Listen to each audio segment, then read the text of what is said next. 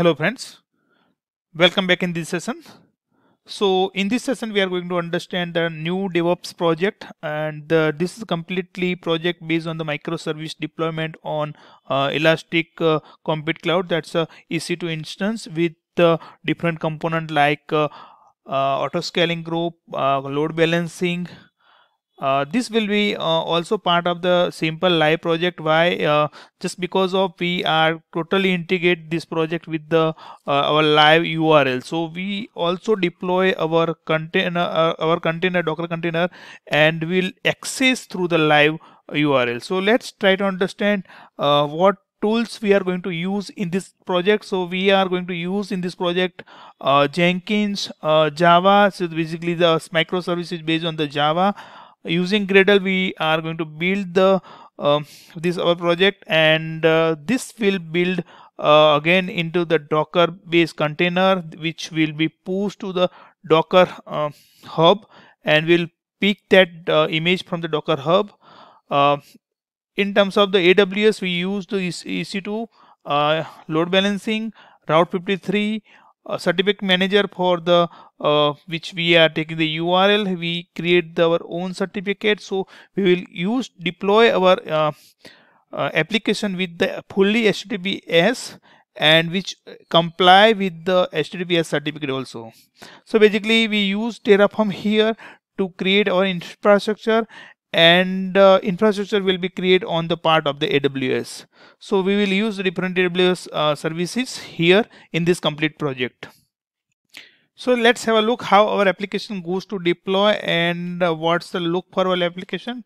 So this is my application which deployed through the complete our DevOps project. You can see this is the URL for our application. This is the deployed using the live URL. You can find with the HTTPS here, you can see, and here in certificate portion you will find this connection is secure. The certificate is completely valid. So we are passing the valid certificate here using the AWS certificate manager certificates. So this is the completely live project which taken from the live URL. So we have taken URL from the GoDaddy, which we have purchased officially. We have configured URL with the host zone in our Route 53 service in our AWS service. So this application basically looks here how it works. It's a simple ping manager. Here we use to do the ping. Let me just show you how it works. So I'm just pinging to yahoo.com. This will ping to yahoo.com, and it will just check that whether it's reachable or not.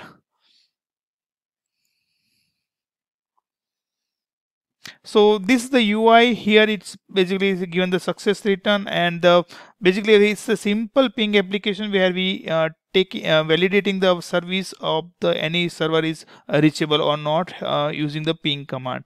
So this application is deployed through the Terraform, which created the resource using the Terraform script. Application is created using the Java based microservice. So let's have a look how we have created application and what kind of resource we have used. So tools and application side, what resource we have used the Java based application, Gradle for the compilation project, Docker Compose for the making our Docker build and Docker run on the EC2 instance. Terraform basically used for the creating the complete infrastructure on the AWS. AWS side we have used the EC2 instance, auto scaling group, load balancing, Amazon certificate manager, and Route 53 service. So this all resource we have used in our basically this project. This is a ping a simple ping manager application which we have shown the live. So now let's look how our application is deployed in AWS. So let me go through the AWS side. So this is the AWS EC2 instance I'm taking here. So here we find the instance running here. So there is two instances running. So one is our Jenkins service is running, and second is our application, that's a simple ping manager application is running. And in this particular instance our Docker is running, where the simple ping manager is running as part of Docker. So let's connect this public IP for this instance where our Docker service is running. So this instance SSH I have taken. You can find the our Docker Compose over here. So this Docker Compose is deployed here, and using Docker PS command, you will find our simple ping manager is running here. So this service which we have access through web page, and the same which access here. So this is the basically backend for our EC2 instance where our service is deployed. So apart from the EC2 instance, we have deployed the autoscaling group. Let me show you autoscaling group here. So this autoscaling group configure here. So we have passed the one desired capacity, one minimum capacity, and maximum capacity is 5. We can configure the minimum capacity also, but as per this demo, I have taken the 1. But we can improve that. We'll see in our code base where to configure the desired capacity, where to configure minimum capacity, and where to configure maximum capacity. In load balancing, we have configured the target group. In target group, we have configured the different parameters like the health check parameter, timeout check parameters, the threshold. This is the target group as our instance is added here, and it's healthy. So basically we are checking health using the root path. So it's checking with the specific interval. That's the timeout is 2 minutes, interval is 5. So this is the load balancer. Let me move to the load balancer. So this load balancer is configured here. In load balancer, you configure the listener. So there's a 2 listener is configured. You can see there's a 443. Basically we use the 443 listener here, and here let me just view this listener. So here in this listener basically use the certificate. So this same certificate we created in Amazon certificate manager. You can see the configuration is here. Let me redirect to SCM. So this Amazon certificate manager created certificate here, and this certificate which we created as part of our infrastructure, and then it's assigned to our load balancer URL. So basically this will assign to a URL, then it will be validated as a valid certificate. So let's again come back from the listener part. Okay, so this is the auto scaling and load balancing configuration here. The next is configure the security groups. Basically it's passing the permission to the who is accessing this service. So we have configured the port 80 and other port, and given the specific IP also based on need. And next we have create the launch template. So this will be created the launch template, as we want to deploy the multiple instance using the same launch template configuration. The next one is the Route 53 service. Let's go to the Route 53 service. This basically configure for our domain, live domain. We have domain one hosted zone here.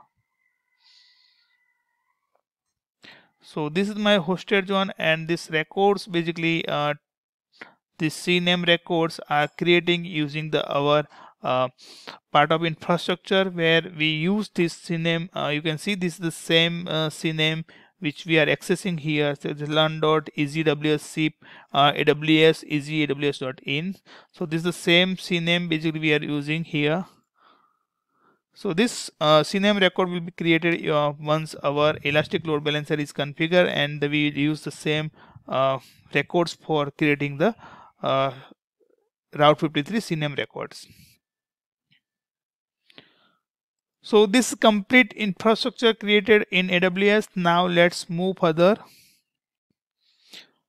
So now let's move to the Jenkins part where we are running our pipeline project. So here I'm running my pipeline project. So simply it's DevOps pipeline created here. Let me show how I configure this pipeline. So this is very simple pipeline, but you can find a lots of configuration as this pipeline implicit. So here we are simply cloning our repos. You can find the same repo for your reference also. We are running the command make build, which will build our completely project along with our Docker image, which is pushed to the Docker hub repository, and we will pick that Docker image to deploy in our EC2. So this will push to the Docker hub. Let me show you. So this is a simple ping manager which is pushed to my account here. So this is our Docker hub account where we pushing the image, and the same image we are picking for the deployment in our EC2 instance.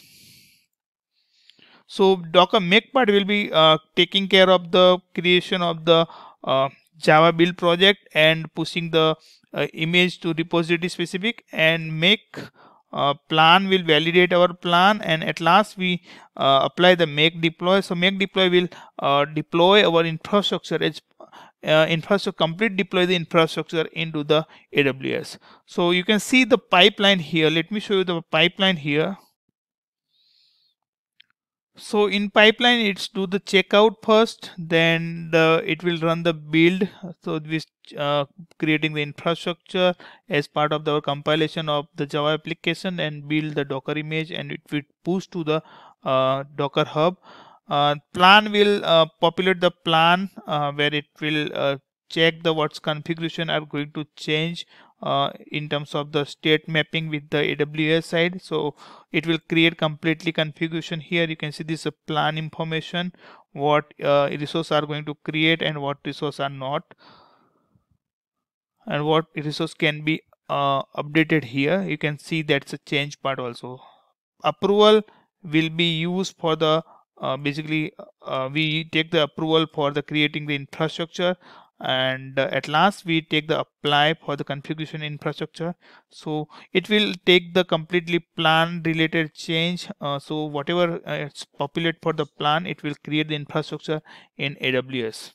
So this all resource will be created AWS. So what are these resource? These are the same which we have discussed in the AWS console part. So it's, you can see the HCM certificate part, auto scaling, load balancing, this is security group, auto scaling group, launch template, this is user data, this is load balancing target group, it's EC2 security group, and this resource will be created, which already resource is there. That's why it's saying that 2 resource only add and 6 is change, no resource is going to destroy. So this will be created, and you can which deployed. At last it will populate the URL at the host name. You can see this is the host name which we use here as a ping manager. So this is our host name here. So let's now move to the code part, how to access our code, that you can directly find the same repository from the GitHub. We will populate the repository URL in the same video link. So we will go through the code part in a detail here. Before that code part, I want to tell you we are using Amazon AMI, where the predefined tools already installed. So for that we are creating the AMI part, and let me show you the Jenkins pipeline for the AMI. So this pipeline basically used for the creating the AMI on the Amazon side. We will have the different tutorial for the how to create AMI in a AWS for the predefined configuration. So you can view that tutorial later, but I just want to highlight we are using the predefined AMI just for predefined configuration, because we need the Docker Compose, we need the Packers, we need the Gradle. So all tools are predefined. That's why we need the predefined AMI. Now let's move for the code part. So here basically 2 part is configured. One is the Java application and second is the Terraform part. So let's start with the Java application here.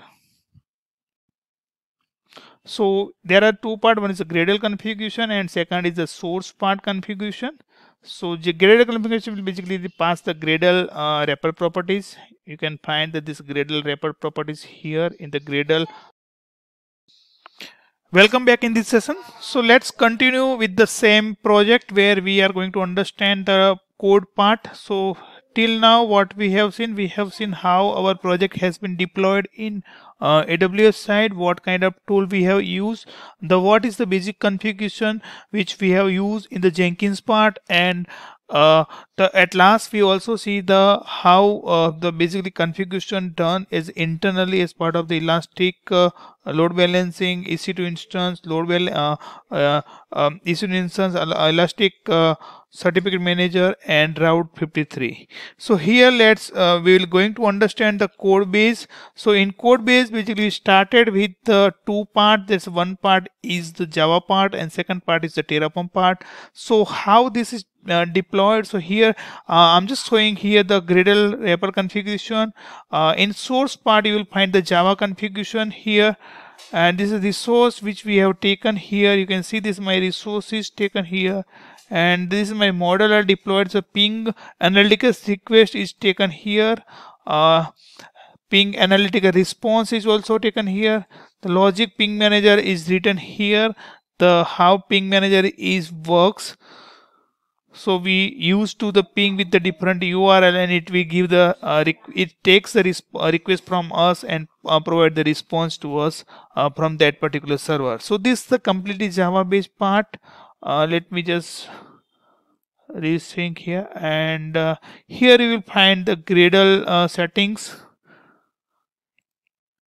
and build.gradle properties here, and this build.gradle property will be used for the build our Java application. Here you can see it will takes the Java version 11, Gradle version 6.1 and other dependency for the building our projects.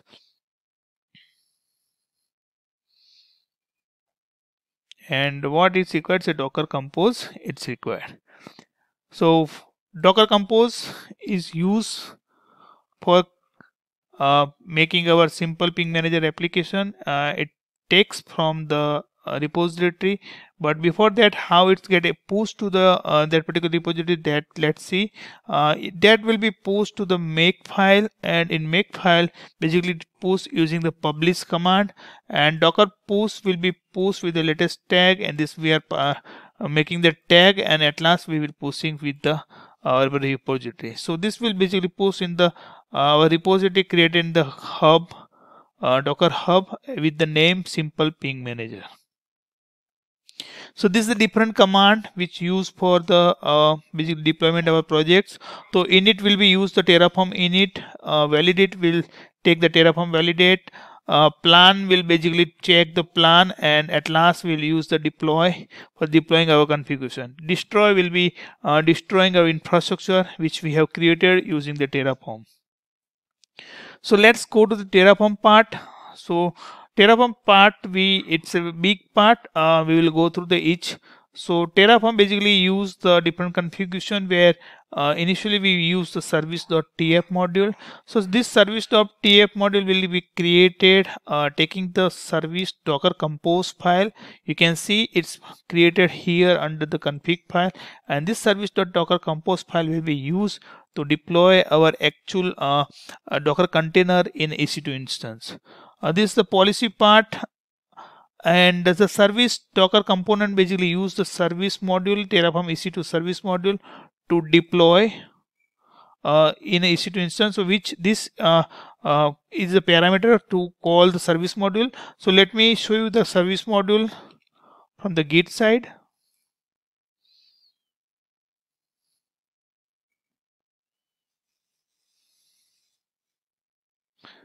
So this service module basically takes the configuration which we have passed as an argument, and it takes using the cloud init config file, which basically we pass is a Docker file as a Docker render, and it install using the init.sh, and while configuration it will do simple Docker compose up. So you can use this file, this configuration code base for your repository. Other parameter is creating the auto scaling group, then EC2 instance, IAM configuration. So here is the profile, IAM role, IAM policy, and the policy is attachment to the instance. At the main.tab, it's create the prefix, and this variable we are passing to the creating the other resources here. In EC2 instance, you can see we creating the security group here.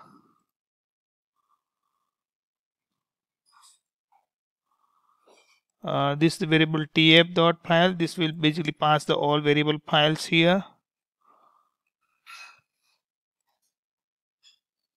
and this output.tab, it will responds the output of your configuration. So let's again come back to our code. So basically this will create the EC2 instance using the Docker file which we have passed. This is a Docker compose file, and it will simply run that Docker compose file as a user data in specific EC2 instance. Apart from the EC2 service module, we are creating the service security group, auto scaling policy here, and let's see here, this is the ACM file. This certificate is created here. You can see we are passing the DNS name here as a host name. This is configuration in the local variable, and we are creating the AWS Route 53 record, and this two record, once our configuration is done, that two record will be populated to the AWS host that will be shown in the previous session. And this is part of our AWS Route 53 configuration, which pick the name which we have passed to the variable.tf file. So here variable.tf file, we passing the Route 53 zone. This is zone created, and in this particular zone, there's a host name. We are creating the sub records. Apart from the one is key part is we have to pass the AMI ID, which AMI ID we use here to deploy EC2 instance. So this AMI ID will be using here, and this AMI basically configure with the predefined tool install. We have created this AMI using the different project that we will talk the later. This is a different variable, that's the owner, environment, git commit, tools, and the service and the tag name. This is service variable. Here you can define how many service you want to define. So this is the port, how many instance, max instance you want to use, how many minimum instance you want to use. Here configure one, but you can configure the multiple also. Desire instance, how many instance you want to run at a time as a desire. And this instance check response code, if you want to change from the 200 to any other port, you can do that also. Health check path, you can pass here your own. Here we have taken the root as a health check path. Apart from the ACM, we use the elastic load balancer, that's application load balancer, and here we have created the security group. Here you can see that's pass the rule as a 44380 port. Load balancing, we configure the elastic load balancer, application load balancer, passing the parameter for the load balancer. We have created the listener for a particular load balancer. So here we are passing listener, and with this listener we are passing the certificate. So this certificate file which we have created as part of the ACM will be populated to the elastic load balancer listener. So this listener created the elastic HTTPS, and this is the created for the HTTP. The next is the data. Data will be basically used to identify the VPC subnets, default subnet, and identify the Route 53 zone. Main.tf will configure the basically S3 configuration for the state management. We have created the S3 with this name, and we have also created DynamoDB with this name, where the state and log both are the prevented here. This is a resource key pair which basically used for the configuring key pair, while basically this is required while we want to connect our resource. So resource in terms of the EC2 instance, basically while we want to take the EC2 instance SSH, you need the private key to connect this instance. So this is the DNS record which we have created as part of the Route 53 record. You can see here. This is C name which created, and here we are populating the DNS name, the elastic load balancer DNS name. Output part, there is a two output. One is the host name and second name is the DNS name which we are using for the accessing our application. So this is the completely Terraform part which basically used for the creating the AWS resource which are required for the our project. At last, how our project completely run, that we'll see here. Let me show the make file here. So make file, you have to just run the make init, make validate, make plan, make deploy, make destroy, and make clean. So let me show you how our project is configured and how our basically command is running here.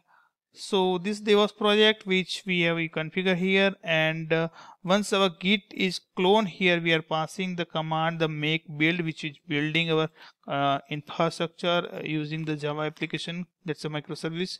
And post make build, it will we use the make plan. Yeah, so make plan basically used to the populating the plan, and post that we using the make deploy. So it's simple. You can also same find with the readme file. Let me show you the readme here. So you just you have to use it's really very simple.